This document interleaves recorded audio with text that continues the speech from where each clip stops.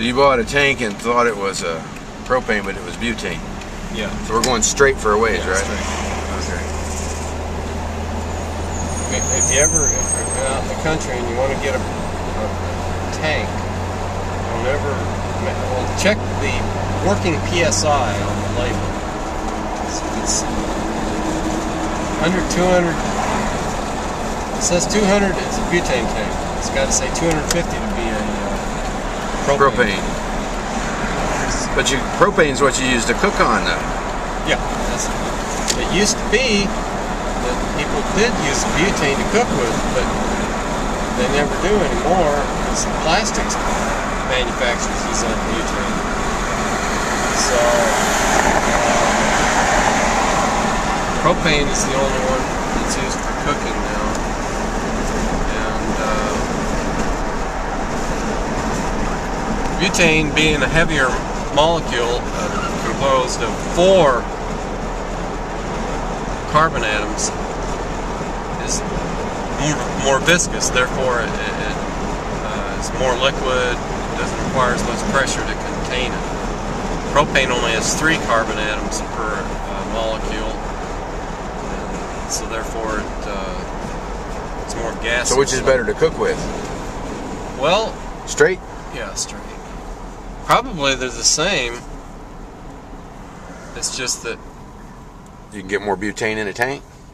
You probably could get more butane in a tank, yeah. Probably could.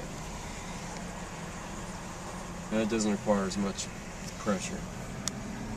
If you had a butane leak, it wouldn't probably be as severe as a propane leak. It would leak slower. Yeah. Well, propane's a bomb.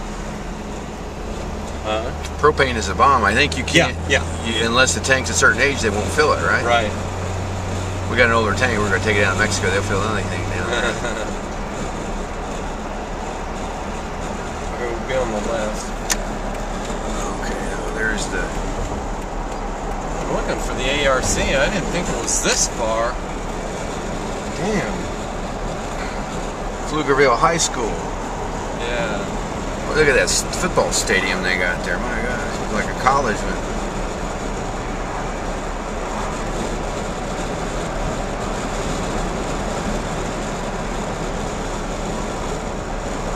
I'm looking for Windermere, and I don't understand why. Okay, now we're getting close to town. I don't know what the problem is. I guess we gotta turn around again. Oh, man. We're going the wrong way here? Yeah, we're past, if you see a sign that says Windermere, that's the street we're looking for. And I don't know why I'm not finding it. Okay, so we're on 1825.